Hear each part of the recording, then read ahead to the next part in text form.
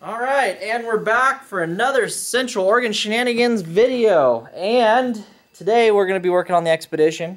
I was going to build, I got down here a plate from the metal yard to build the engine towers.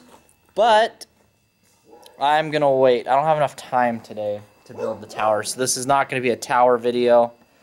This is going to be a fuel tank video. So with that said, go ahead and hit the intro.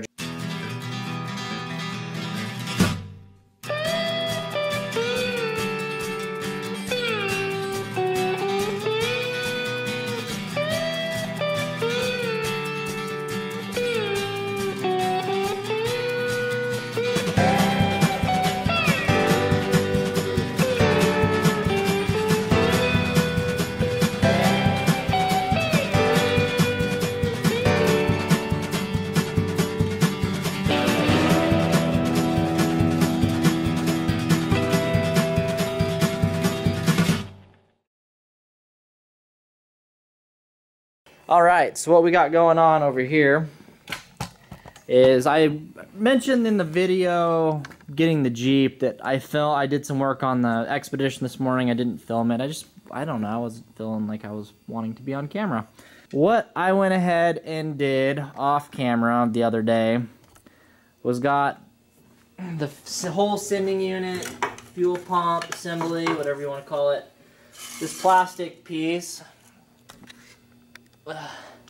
just unscrews. I had to take a flat blade and tap on these. It was pretty corroded on there, but took it out. You want to be careful of this guy. That's what reads your fuel, how much fuel you got. It's the float. But what you got to do is we can't just use the lift pump and suck through this pump. This will, not work very well. So you got to delete this. So what I did this morning, I was at Napa. I went and got some brake line, and there's two things we could do here. I did get the right size. We're gonna have to cut this down. The reason I went with brake line is for the flare at the end, so when we go to clamp this, there's no way for this to come slipping out of there. So we just got to take a measurement, mark it. I'm gonna measure from this top of this rubber piece to the bottom here. I'm not going to be reusing this piece. We're going to run a really hot rod filtration system. So I think I'm just going to cut one of the ends off, and then we'll clean it up really nice. And yeah, this will work really nice. This was only like $4 at Napa. Alrighty, so it's a 7 mil. I can't find a ratchet. Don't know where the hell the ratchet is. So this is going to be interesting. So it's a 7 mil on the fuel pump. I'm going to go ahead and get this nut out here. Get that clamp off.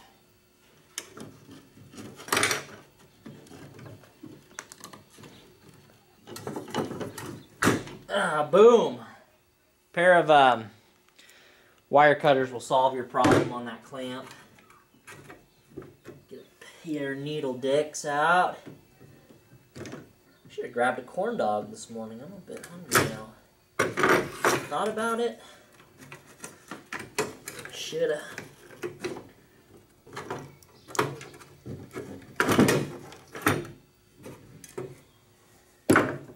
Alright, so we know that that's the positive and the negative on the fucking fuel pump. I don't know what to do with the wiring down in the tank. We don't want this live. Okay guys, so what I'm going to do, there's not extra wires in the tank. I'm going to clip it here. I'm going to clip it here. Don't need these wires anymore. I'm also, on the very top of the thing, I'm looking at this. You got some emission sensor bullcrap here. I'm just going to leave it in there with the wiring. I've got power that I just clipped. That one runs straight through this plug to here. I know it for a fact. And then this wire, the ground right here, I'm going to go ahead and eliminate the ground. I'm going to eliminate that. That way there's no power down in the damn tank, but I'm going to leave those 2 wires there just so it's sealed up still. So you just got these 2 wires left over,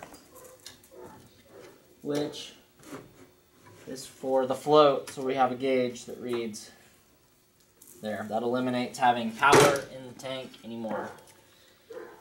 Everything used to be color-coded on this, but you could probably leave those wires alone. I just don't want power in the tank. If you know what I'm saying. This gasket looks pretty good. I'm just going to clean it up a bit. Anyway.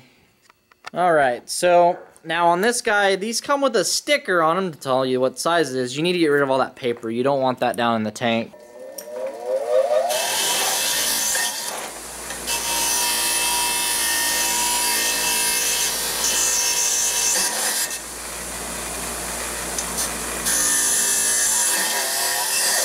Damn it.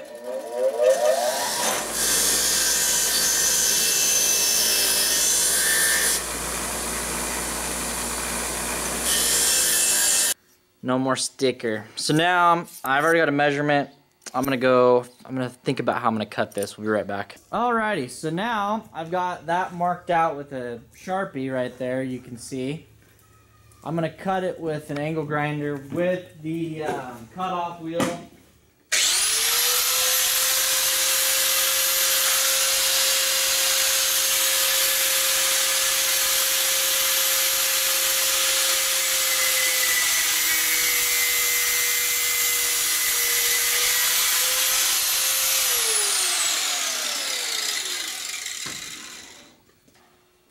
This piece hung down in the tank below this bracket. I cut it a little long, but oh, there's a little sharp burrs on this. I actually cut it pretty damn good with the grinder. With the cut, where they go? I think that this flare is too flared. I might have to sand that down a little bit. Or what if we don't go with the flared and just use a couple clamps, and then we'll use this end as our pickup. I like that better. That's what we're gonna do. I'm gonna go ahead and find something to clean the end of this out with. This is gonna work out good, guys. I lucked out and guessed on the size of the piping, and it looks like I got the right size for the job. I deleted it, I got it on. I'm gonna put this ring back on and tighten this nut down, or this bolt down. That way it'll hold the pickup tube from doing any crazy shit inside the tank. Contain it a little bit.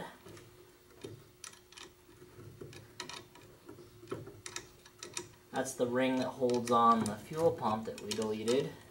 2 clamps just to be safe. I've already checked this, make sure it doesn't hit the bottom of the tank.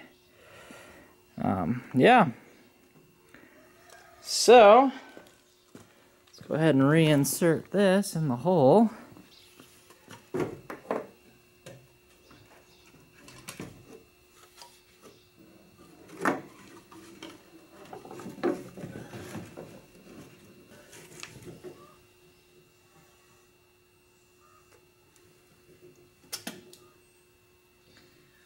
Making sure it wasn't sucking on the bottom of the tank. Yep, we're good.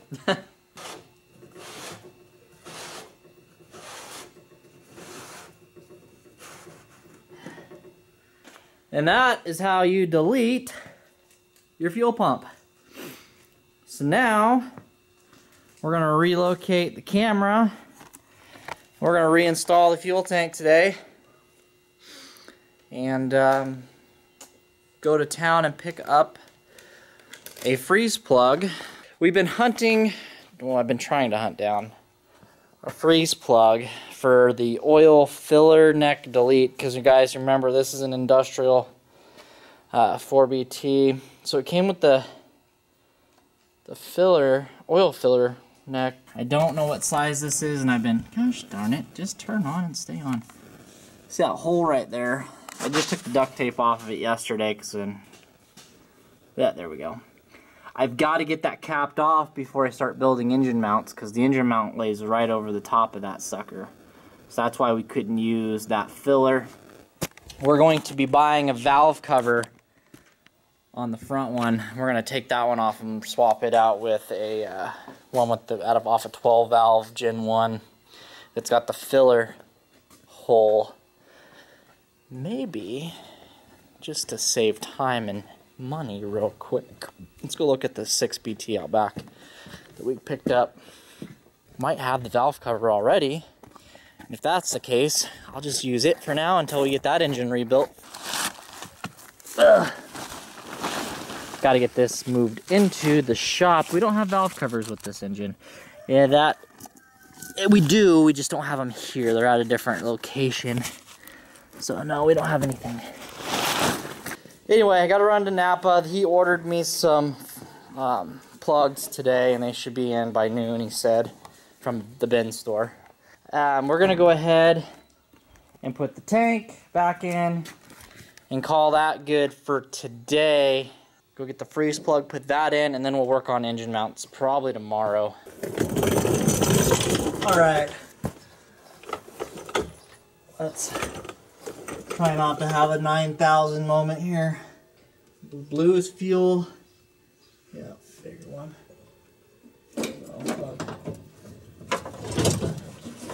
That back in. Return line.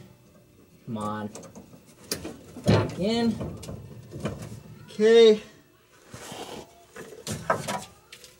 Plug the wiring harness. Back. And click.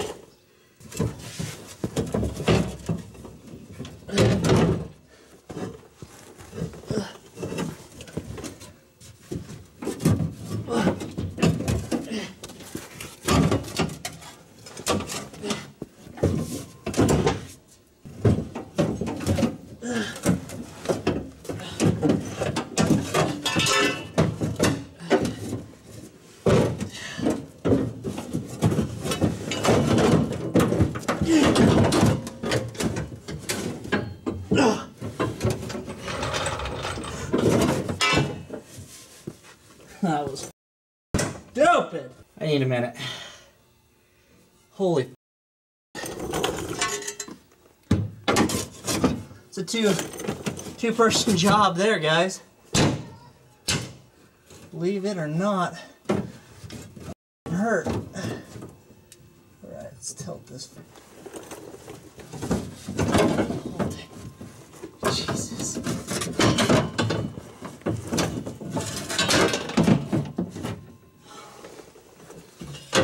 Well, I liked it coming down. I don't like it going back up again.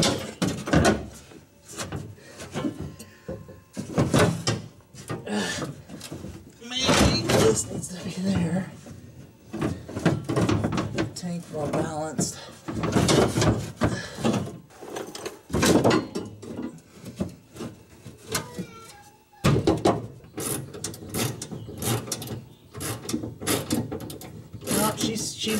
She's not cross-threading. She's spinning now. But no, not gonna go that way. There's nothing that should be in my way. It's just a fuel tank. It's just a fuel tank.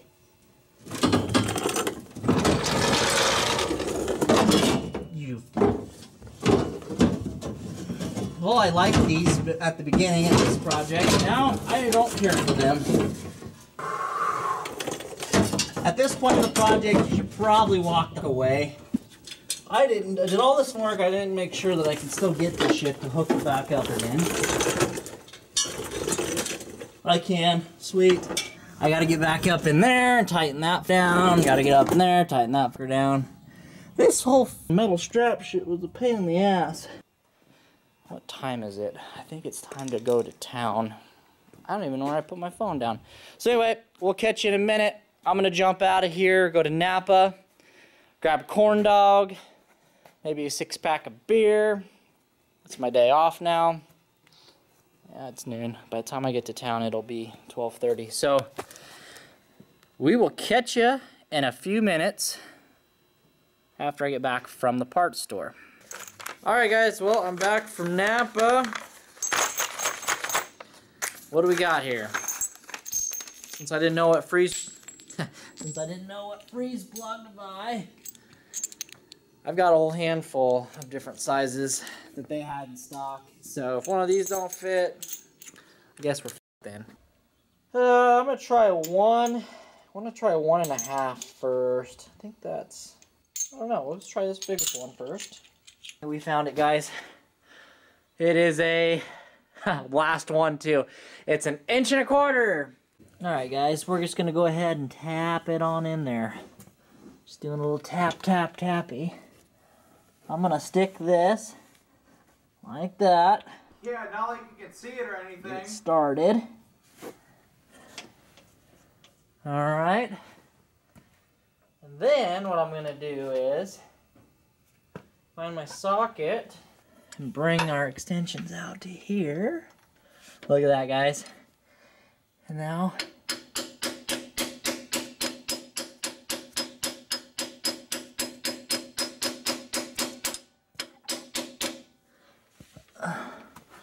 we don't want to drive it all the way in there. Take a look, see, and see what we got going on here.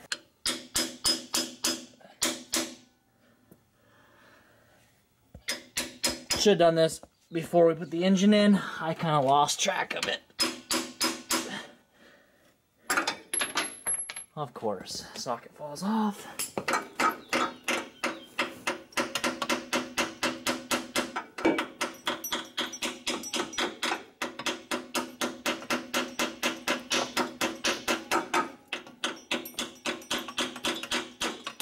Oh, there you have it, guys. Nice, tight fit. We got the freeze plug put in, as you seen just a second ago. Nice tight fit. So it's an inch, what did I say, 1.25 inches? Freeze plug. If you guys get an industrial model, and you have to delete that filler neck off the side of the block. Like I said, we're going to go to a valve cover, oil fill system, or timing chain cover, which we've already put the gasket on. I'm just going to get a valve cover. So I think that's going to conclude this video today, guys. Pretty much just had enough time to get the tank done today, which that went super easy, minus the part where we were putting it in by ourselves. Always helps to have a helping buddy or another hand around to put a big tank like that underneath the vehicle back into place, but I did it by myself. So the next video that I'll be filming on the Expedition will be the engine towers, fabbing those up.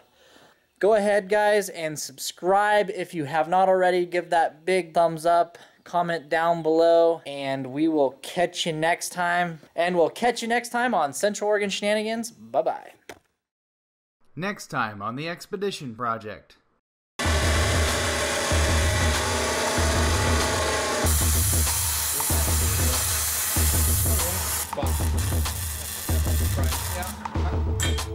We probably Don't eat that.